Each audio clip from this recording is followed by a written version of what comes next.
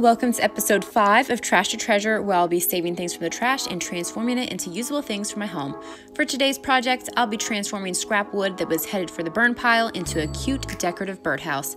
To start off this project, I turned my miter saw to a 20-degree angle and then cut 2 A-shaped boards, and then using some scrap Luan wood, I cut 2 small boards for the roof of the birdhouse. Then I drilled a hole in one of the boards, and I grabbed my nail gun and began nailing these pieces together.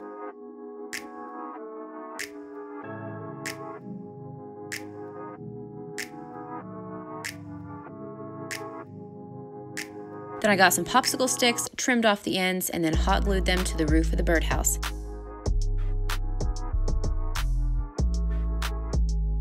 Then I used some dark walnut stain to stain the popsicle sticks.